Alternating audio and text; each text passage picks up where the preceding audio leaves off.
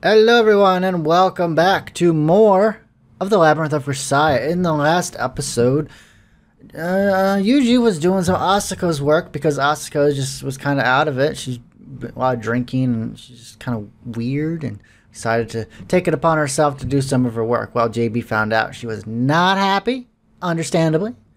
And now JB has taken us in private to kind of discuss some things with us because Yuuji was showing interest that he actually kind of wants to do the work, but, you know, in a legit manner.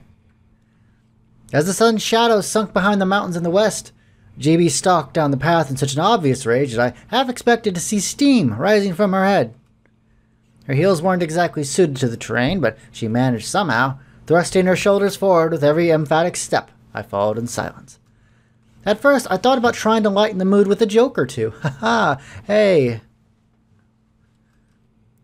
But there might as well have been a sign on JB's back reading "Don't talk to me" in oversized type, so I ultimately decided it would be wisest to keep my trap shut.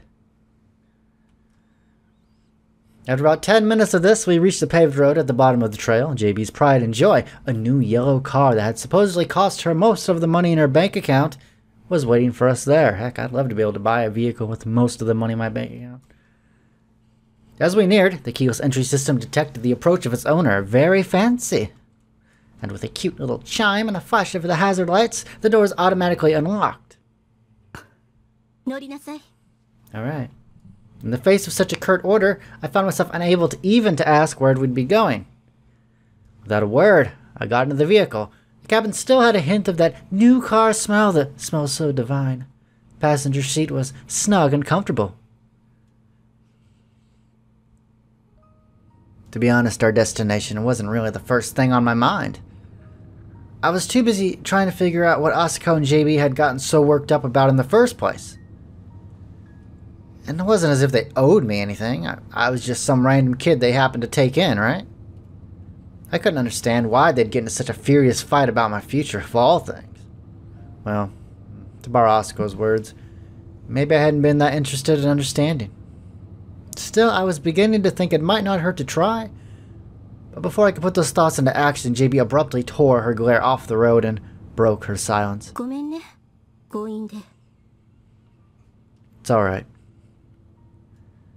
You know, sometimes it's hard to have a coherent conversation with 3 people in the room.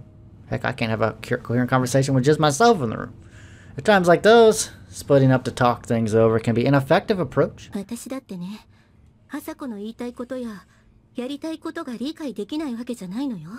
You may notice that the background audio is a little bit quieter than it usually is because I lowered it because it was really loud. 目標とか何かこうそういった漠然としたものを用意してあなたに強く生きるってことの意味を教えたいんだなって思う。でも道はそれだけじゃないはずでしょ。あなたにはなろうと思えば何にでもなれる可能性がある。朝子はあなた自身が選んだ道だって言うかもしれない。でも私に言わせればあなたは他の道を見つけていないだけなのよ。普通の会社員でもいいし飲食店の店員でも何でもいい。もっと普通の生き方だってあなたならできるはず。 What are my only options an ordinary company or a restaurant? でも朝子は自分の経験の中でしか人に物を語れない女だからどうしてもそっち方面の仕事でしかあなたを導けない。 Well, there is something to be said for teaching what you know, right? 私はそれが気に入らないのよ。 I mean, I can see where JB got upset, though. I understand what you mean, JB. And I think Asuko probably does, too. それはどうかな。前から何度も言ってるけど、あなたは朝子をリスペクトしすぎよ。 Well, she did raise me. She told me something a while ago. You don't need 2 brilliant officers in one company. Ever heard that one? 何それ? Well, basically, she said that when a commander and his XO are both really skilled, their troops tend to get wiped out sooner or later. ああ、なんか聞いたことがあるな。要は同じ答えを出す人間がトップに2人いると兵は迷わずに戦える分作戦が失敗した時は一気に全滅するって話ね。 Yeah, and there's something else Asuka's always telling me. My opinions aren't always going to be correct. Neither are JB's. The final decision is always going to be yours. That's what she told me. なるほど。朝子らしいわね。 She also says my job is to smack the enemies right in front of us, and JB's job is to fight with an eye on the enemies we'll be facing 10 years from now. To be honest, I can't even imagine myself 10 years down the line. I'm a dumb kid, and I've got my hands full with the present. So it seems that, to me, that I might as well just focus on what I can do right now. Simple enough, right? 単純すぎ。 I don't disagree with you, but it's easy to understand, and I feel like it fits my personality, you know? それはあなたがそう考えるように朝子が仕向けたことよ。 What do you mean? 結局朝子はね、自分の分身を作ったのよ。自分と似たような境遇を持った自分が教えることができる相手。そりゃ最初はほんの気まぐれだったかもしれない。それでも短期間でぐんぐん成長するあなたに、朝子は言葉にならない感動のようなものを感じていたってわけ。自分にはできなかった生き方をさせたいとか言っておいて、結局は自分と同じ道を力強く歩き始めたあなたが嬉しくて仕方がないのよ。 I don't know about that. I told Asuka I want to be like her once. Do you know how she responded to that? 草壁朝子は二人もいらないでしょ。 What, you knew? 前に朝子本人から聞いたわ。あのバカ、私みてえになりたいとか言い出しやがった。ほんとバカ、マジでバカって焼き鳥かじりながら嬉しそうに話してたわよ。 The world doesn't need two Kusakabe Asukas, and even if I follow the same road, I mean, that doesn't mean things will turn out exactly the same. In that case, I'll take the same path she did, and I'll make it my own. 同じく風雨にさらされども、汝は赤く、我はきなりか。 Okay, no need to get all philosophical on me. 同じ環境に育った果実でも、木が違えば赤くもなるし黄色くもなる。赤い実は甘くて人に愛されるけれど、黄色く酸っぱい実もまた人は捨てないって話よ。ねえユージ。 Yes? 真面目な話をするつもりなんだけど、真面目に聞く気はある？ I'm always serious. ごめん、ちょっと後ろからアルミジャッキ取ってもらえる？ Let's not. I'm pretty sure you'd actually kill me. 真面目に聞く気は？ Okay, okay. 最後にもう一度確認するわよ。あなたは本当にそれでいいの？ Yeah, I made up my mind. I want to repay both of you for everything you've done for me. 恩返しが理由ならやめてもらえる？恩着せがましくて息苦しいから。 Don't worry about it. This is a debt I'll probably never repay anyway. All you need to do is keep an eye on the way I live my life. わかったわ。じゃあ、もう何も言わない。これからの手続きは私がしてあげるわ。 That's a big help. I'm sorry, JB. It always feels like I'm giving you headaches, you know? いいのよ。これも仕事だと思えば。それよりも、これからのあなたの人生、かなり面倒なものになるわよ。覚悟はできてるの？ What's life without a little trouble? Helps keep things from getting too boring. 生意気言ってんじゃないわよ。まったく。 Yeah, I know. And so, I finally set foot onto the road Asuko had followed, the road towards being a CIRS agent, or SIRS agent. Better than the MAM agent division. Even now, I remember vividly just how enormous that first step felt. Don't even know what year it is. Alright. When you're looking for a job, qualifications are usually necessary. And when your chosen line of work involves protecting the interests of a nation from the shadows, the standards are understandably strict.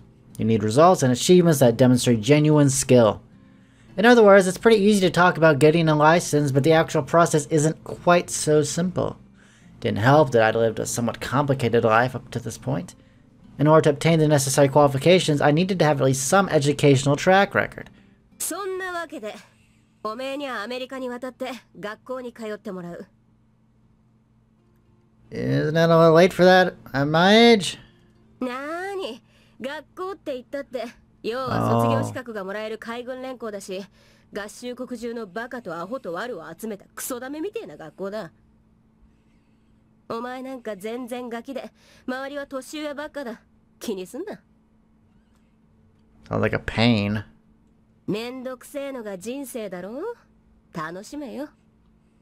These days, you need a CO2 emissions permit to make a bonfire in your own garden. I guess it's no surprise that a professional killer needs to be licensed. Still, it seemed more than a little comical that I needed to go get myself a school diploma as prerequisite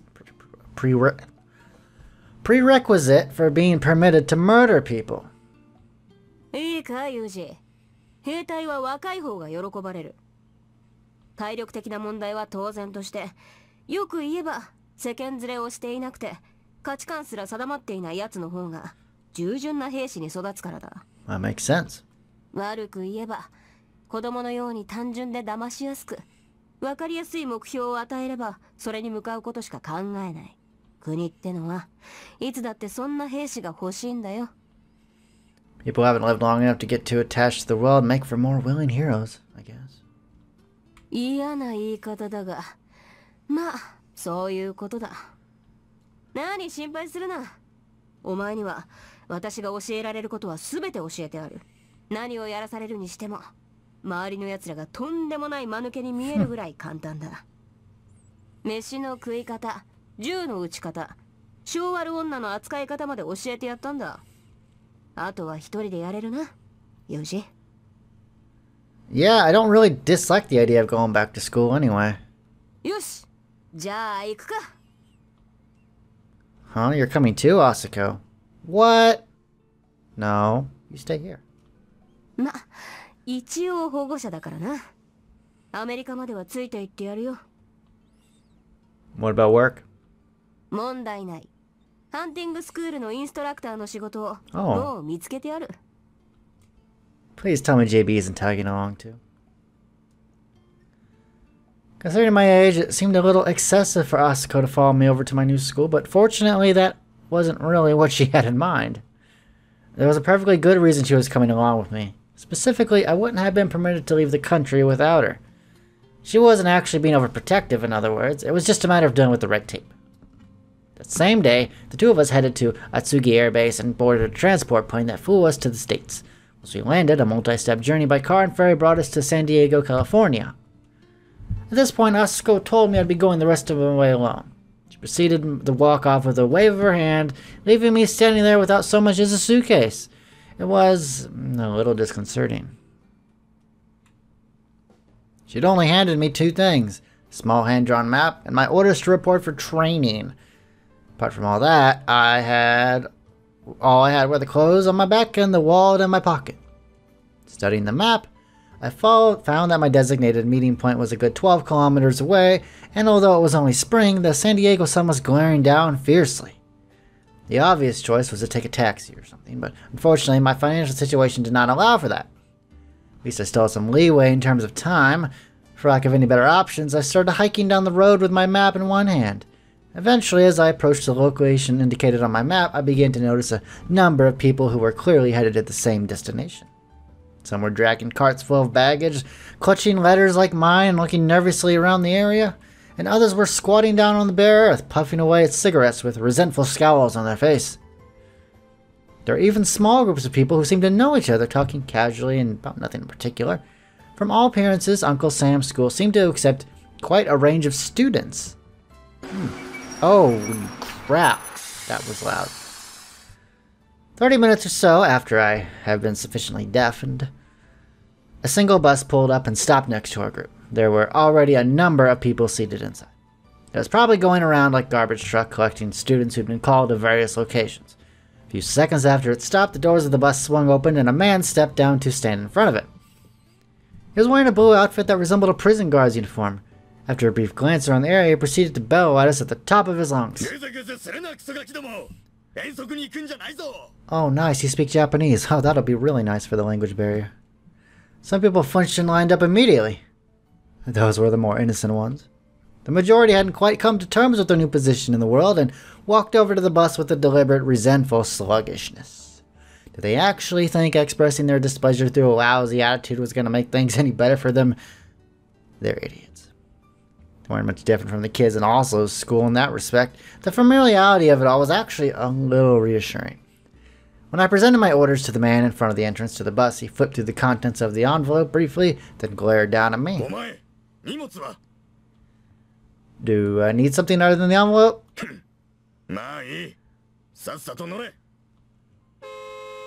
Stop honking, I'm on going. After everyone boarded, we drove around picking up groups, waiting at various other locations, but none of them were any better than the guys I was with. Inside that bus, there were two main topics of conversations. Where are you from? What did you pull to end up here? The hierarchy was mainly determined by your hometown and the number of illegal things you'd done there. I don't like Oslo's school in that respect also. From what I overheard, the bus was full of former criminals. Car thieves, convenience store robbers, drug dealers, even a few sex offenders. Not cool. I really didn't want to have anyone strike up a conversation with me, so I decided to pretend I was asleep, but that didn't stop a certain black man from reaching over and forcefully grabbing hold of my shoulder. Oi, Chinese. お前はどんなことしてきたんだ? It honestly hurt. Maybe he wanted to show off the power of his grip. Maybe he just didn't know how to control his own strength. Either way, it was a serious nuisance. That said, I couldn't ignore him or answer with some half-assed lie. It would just make things even more difficult down the road. Learned that much in Oslo's school. A simple and honest answer was usually best. Told both my parents. Yeah, you want to fuck with me now? That said, you have to know when to take a hint. Ha ha! Of course not, it's just a joke. I'm not Chinese, you idiot.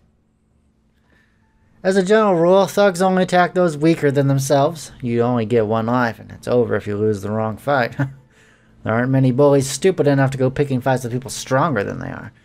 Naturally, that means there's nothing people like that hate more than someone they can't size up properly. I guess I fell into that category. After that brief conversation, nobody else spoke to me for the rest of the ride. Finally, get some damn sleep. All in all, I think we spent a good 2 hours bumping around in that bus as it circled around picking up students. When it finally arrived at our destination, we were greeted by a surprisingly impressive gate. Looked like something you might see in front of a more normal school.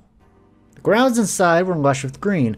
A blatantly military building, best described as a plain white lump of concrete, was visible from the entrance. Still, it was nicer looking than I expected. Seems like they probably covered up the grime with a fresh coat of paint every few years. Would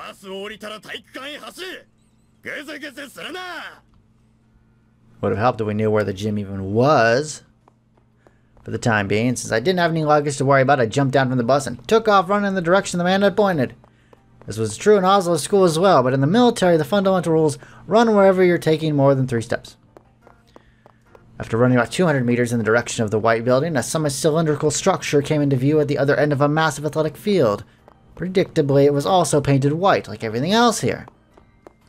Normally, they might have held an impressive enlistment ceremony in there, but low-quality recruits like us apparently didn't warrant anything so fancy. Once we got to the gym, they immediately split us up by gender, then confiscated every last one of our personal belongings. That included our wallets, our cell phones, and the clothes on our backs. In other words, they had us standing there completely naked. Something of a rude welcome, but it was too late for regrets now. After lining us up in rows, the instructor handed out a medical examination form and had us write our names on the top. Of course, our names were already printed on the top of the form, so I suppose they were trying to identify anyone who was completely illiterate. Carrying only that one flimsy piece of paper, we filed into stations where nurses in white clothing were waiting. Answered a few questions about our medical history, and then shuffled over to whatever line they told us to wait in next. They tested our eyesight, gave us all sorts of vaccinations, pushed their stamps down on our forms over and over again. At the end, they even checked us for venereal disease. By the conclusion of that particular experience, I had to call Asako and tell her she might have something. It was starting to feel like they'd taken my last scrap of human dignity away.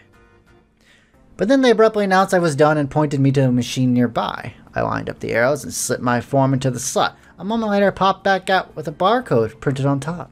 After following a series of duct tape arrows across the floor, I finally exchanged my form with a single pair of underwear. Of course, even that was a significant improvement over being naked, so I found myself breathing a sigh of relief. But before long, they sat me down, threw a white sheet around my neck, and shaved off my hair with all the gentleness of a farmer shearing sheep. As angry complaints echoed throughout the gym, I walked across the floor, rubbing my newly cropped head. Accepted my next present, a top-loading duffel bag made from white canvas. The square board at the bottom was about 40 centimeters per side. The total length of the bag was maybe 140. In other words, it looked like a bit like something like Santa Claus might carry, but rather than toys, it probably would gradually be filled up with government-issued goods. We all lined up with our bags, waiting our turn to receive our clothing. Apart from the fact that we were all half naked, it kind of resembled lunchtime at a busy cafeteria. As it happened, the black man who'd spoken to me on the bus was right in front of me. I wasn't sure the people behind the long desks at the head of the line were maybe older students or recent graduates. Whatever the case, they treated the rookies in the front of them with fairly obvious contempt. 靴のサイズは 15. 28センチ。それじゃわからん。US インチで言え。2 feet, sir. 10インチだ。なら 8.5 インチだ。持っていけ。おい。文句は履いてから言え。ほら、次のやつ。足のサイズは。10 inches. あ？随分とでか足だな。おちびちゃんよ。 You're gonna give me a shorter size anyway. Counting my socks in line, you just hand them over, will you? お前懲罰の出戻りか？まあいい。ほら、8インチをくれてやる。いいか？支給された服や靴のサイズが合わないやつは他のやつと交換しろ。それでも合わないというやつは体の方を服に合わせろ。I don't think that's how clothes work, but alright. むちゃくちゃ言うぜ。 That's the military for you, right? Just buy new ones if those really don't fit. I glanced down at the goods I'd just been handed. Most of them were clearly used rather than new. Just like in Oslo's school, they were probably reissuing us clothing and shoes returned by recent graduates. In that case, they'd presumably allow us to buy our own gear as well. If you don't want to get athlete's foot or jackets, I'd recommend picking up some new shoes and underwear. 財布を取り上げられちまったってのにどうしろってんだよ。 That's a good question. As far as I know, they usually pay trainees with tickets instead of a salary, and we'll probably be able to exchange those for clothes or snacks or whatever. なんだよお前、やけに詳しいな。軍にいた経験でもあるのか？ No, I was taken in by soldiers as a kid, that's all. またジョークか。 My jokes are funny. That wasn't funny, so no, that was not a joke. You catch on quick. 変なやつだぜ。 The first thing they issued us were boots and a pair of indoor leather shoes. After that came 2 sets of each Type 1 and Type 2 work uniforms. 2 sets of work clothes, 1 workwear jumpsuit, 3 long sleeve shirts, 3 short sleeve shirts, 8 pairs of socks, 2 BDU battle dress uniforms, not the maid kind, 2 caps and round cans, 1 running suit, 2 pairs of sweatshirts and sweatpants for use as sleepwear. By the time we finished cramming all that in, there wasn't room for anything else. They had to smack the bottom of our bags against the floor to forcibly compress it all. They packed a few bathroom goods like towels and toothbrushes into the space size created, capped everything off with a helmet, and then finally tied the bag's drawstrings tight. By this point, the thing must have weighed a good 20-30 kilos. Almost felt like we were carrying a body bag. よーし貴様ら全員並べ。今から認識票と名前のゴム印を配る。いいかクズども、認識票は迷子札だ。1枚は迷子にならないように首から下げとけ。 Okay. 余っても1枚は足首だ。編み上げ靴のコードにでも縛り付けておけ。 Okay. そしてもう一つはこのゴム印だ。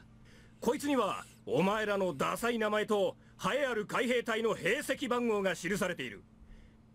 ここでは飯を食うにもハンコがいる。なくすんじゃねえぞ。 Drill instructors are more or less the same anywhere you go. Their general message is you're trash. They verbally abuse you and call you everything you do a fuck up. Helps keep the recruits humble and discourages them from trying anything stupid. The instructor glared fiercely at us and called us our names and handed out our tags, zeroing in on the problem kids who need a little help breaking free from their worldly desires. Once we lined up in the order our names were called, he divided us into 12 groups of 14 people each and explained that this made a single company. Smaller groups or squads. I ended up in the 7th.